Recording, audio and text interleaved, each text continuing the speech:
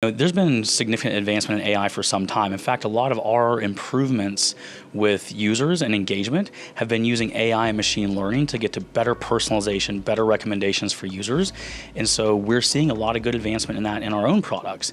And so I think it's a real opportunity.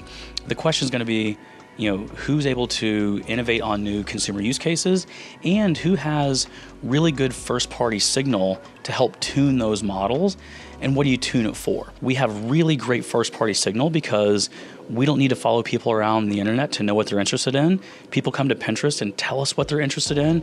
They're curating boards and making product associations. So we have really rich first-party signal that we can use to tune that AI for really great personalization. And so, yes, AI is a broad-based opportunity, but what signal do you have to inform the AI? And then what are you tuning the AI for? And I think on both of those we stand out.